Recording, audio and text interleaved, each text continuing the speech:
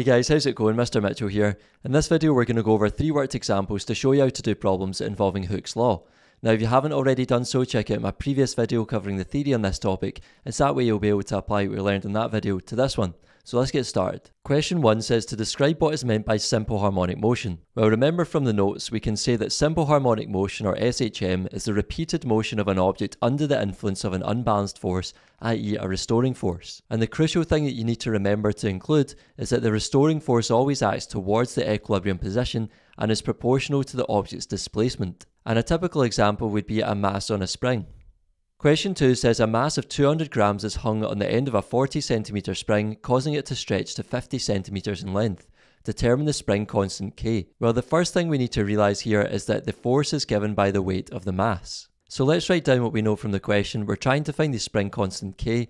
We know that the mass is 200 grams, which is the same as 0.2 kilograms. The displacement y of the spring from its equilibrium position will be given by the 50 centimeters which it stretched to, minus the 40 centimeters which was its original length, which gives us 10 centimeters difference, which is the same as 0.1 meters. And remember, gravitational field strength on Earth is given by 9.8 newtons per kilogram. So writing down our equation for Hooke's law, we have F equals minus ky, where we're using y for displacement because the object is moving vertically up and down rather than side to side. And because we said the force is given by the weight of the mass, then we can rewrite F as equal to the weight, which remember is given by W equals mg. So we can write mg here is equal to minus ky, and then substituting in our numbers, we have 0.2 times 9.8 is equal to minus k times 0.1. Now if we want k on its own, we can divide both sides by minus 0.1, and then if you put that into your calculator, we should get an answer of k is equal to minus 19.6 newtons per meter. And I've put the negative sign in brackets because it's not really important here.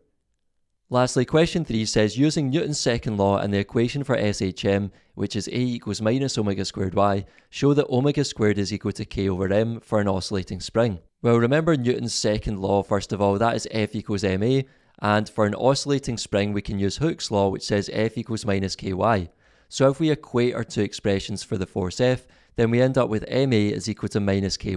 And so rearranging this for A, we can divide both sides by m to get A equals minus k over my, and then comparing this to the equation for SHM, which we were given in the question, A equals minus omega squared y, then hopefully you can see we have A on the left hand side, and then we have y on the right hand side, and then we have this negative k over m term where the negative omega squared term is. And that means by comparing these two, it's hopefully clear that omega squared is equal to k over m. And that means if you wanted to calculate angular frequency omega, then you would need to do the square root of k over m, i.e. the spring constant divided by the mass. That's all for this video folks, thanks for watching. If you made it to the end, I really appreciate it. Make sure to give the video a thumbs up, subscribe to the channel, and I'll see you in the next one. Take care.